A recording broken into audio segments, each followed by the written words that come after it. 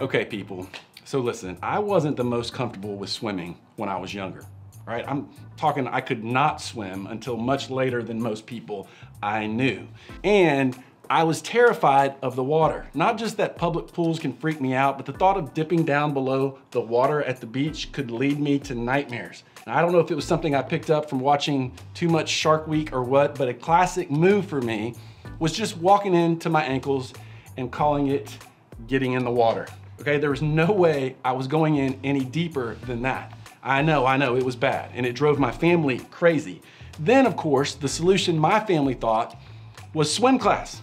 It was the scariest few weeks of my life at the time. I never knew how much I could hate weekends, knowing that each Saturday I had to get into the water. But then something changed. I actually learned to swim. My family was praising the Lord, and I could swim pretty well.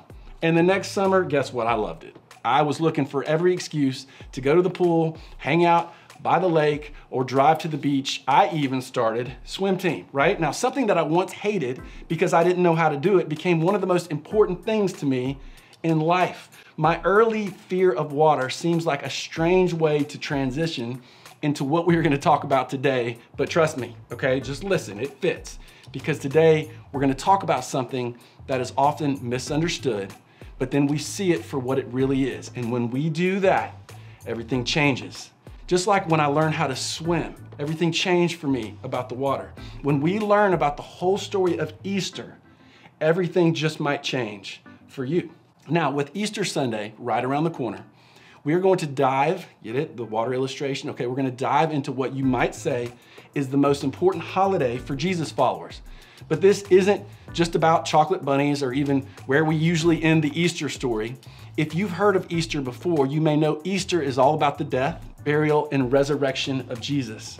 That he managed to die and then he managed to come back to life. That's what we celebrate at Easter.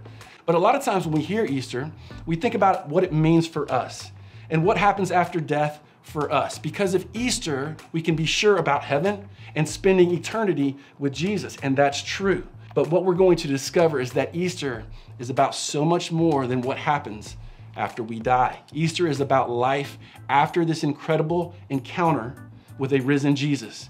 And that's what we're talking about, life after the resurrection, afterlife. And for the next couple of weeks, we're gonna look at 3 people who knew Jesus before he died and then encountered him after he came back to life and what their lives look like afterwards. We're gonna talk about their afterlife because the Easter story was never meant to stop at the resurrection. The story was meant to keep going all the way until today. And if that's true, then what if we were meant to be a part of this story, of this life after the resurrection? What does the afterlife look like for us? Now, for some of you, that might sound interesting. To others of you, that sounds terrible. You don't want to be part of that story because of what you think God is like. Now, depending on how you've been raised or what you've been taught, or even because of some Christians you may have met or encountered online, God might seem like the last person you want to get excited about. Because from your experience, he doesn't seem like he is for you. He feels like less of a friend and more of an authoritative and angry dictator. Now, for others of us, we have the idea that if God is out there, then maybe he's annoyed with us because of our constant poor choices or bad decision.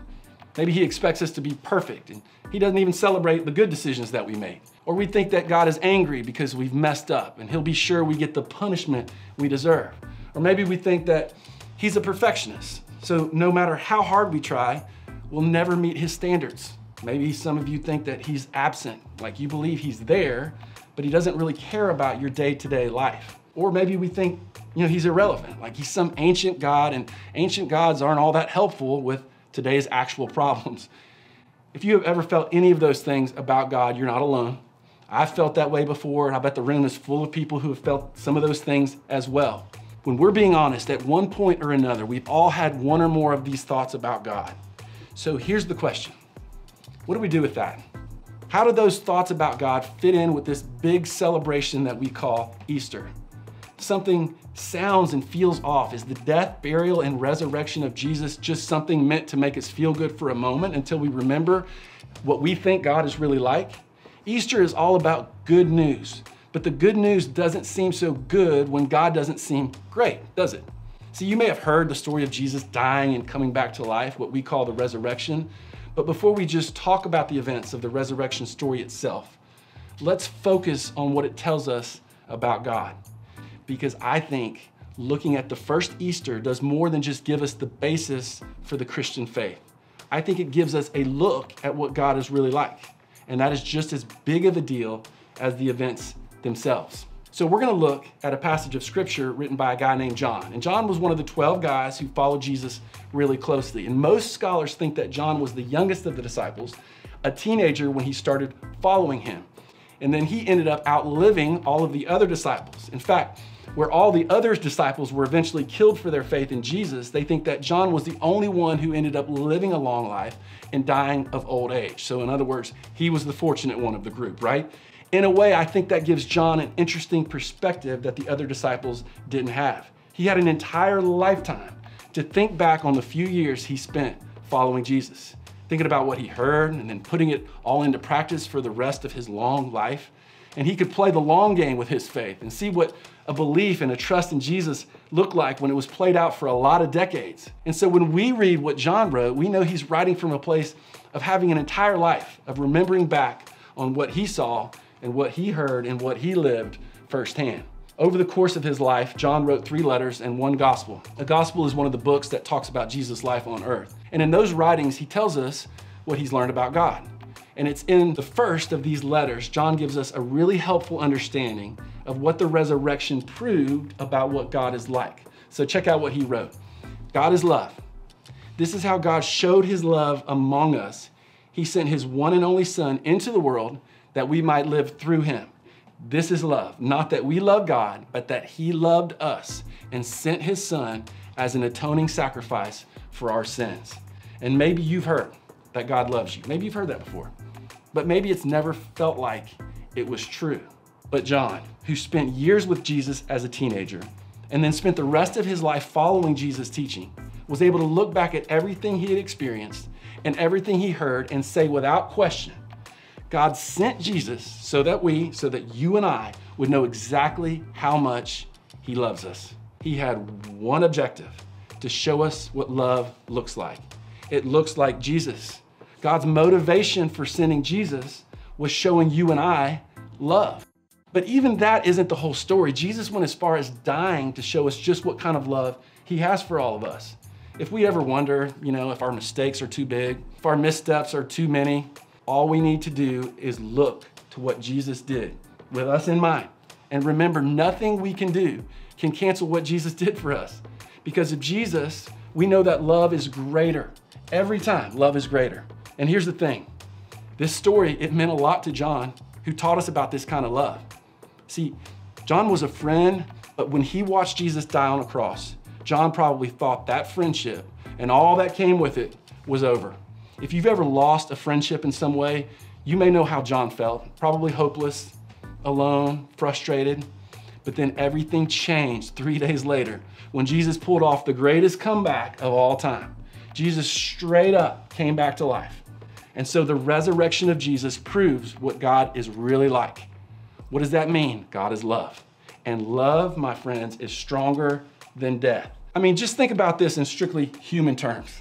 Look, if you had a friend who willingly gave up their life so that you could live, what would you think that friend thought of you?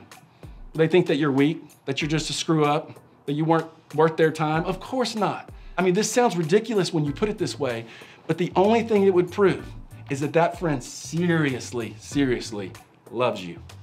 In other words, because of the resurrection, John knew he was loved. Because of the resurrection, John knew that he was loved.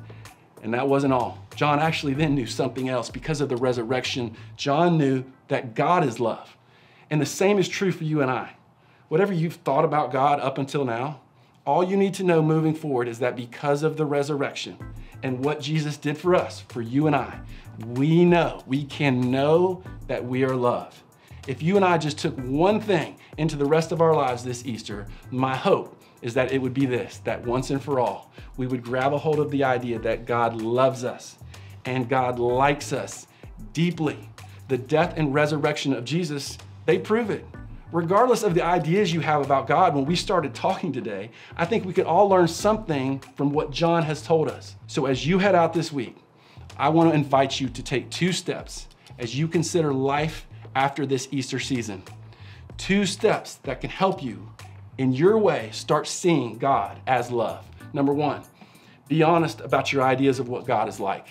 We are living in a culture where everybody has an opinion about what God's like. And it can feel impossible for those opinions to not affect us. Okay, that's natural and normal for everybody. But I want to challenge you to be honest with yourself first. Maybe even take a few minutes this week and write down what you really, really believe about God. Don't give the churchy answer. Don't give the answer that your grandma would like to see. Be real. Don't worry, okay? God can handle it. You're not going to offend him. We all have ideas about Jesus, right or wrong. But learning to name them will help us figure out whether it's the right idea or the wrong idea.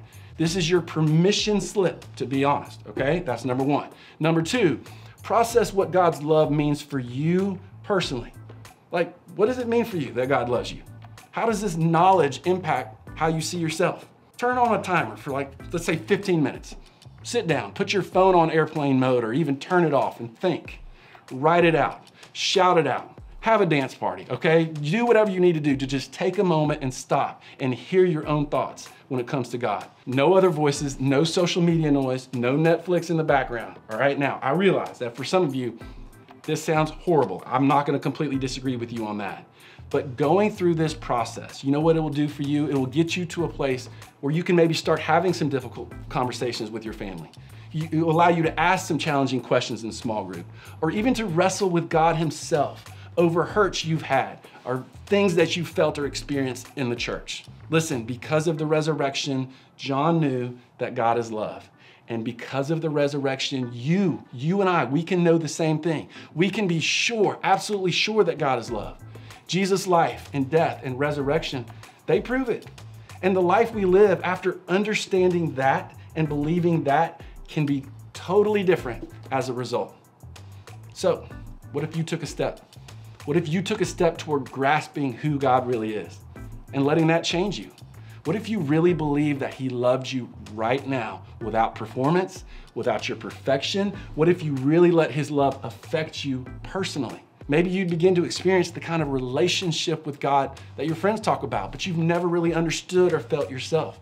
Maybe you'll actually start to experience the relationship you talk about, but have never seen. Maybe you would feel less numb about this whole God thing altogether. Whatever it is, I can tell you from experience, it is worth a try. It's worth a try. The same way that everything changed for me when I learned how to swim. Everything changed for me when I learned that because of the resurrection, I know with confidence that I am deeply, deeply loved by God. So this week, when you're with your small group, here's what I want you to think about, okay? What would you want to change in you? If you really let God's love get a hold of you, would you change your worship experience? Do you have more peace, more confidence? Would you be more bold to believe that God is who he says he is? Or is it something else entirely? I would love for you to talk about it. But we can know, you and I, we can know that God loves us because of what Jesus did for us on the cross. Because of the resurrection, John knew that God is love. And you and I, my friends, can know it as well.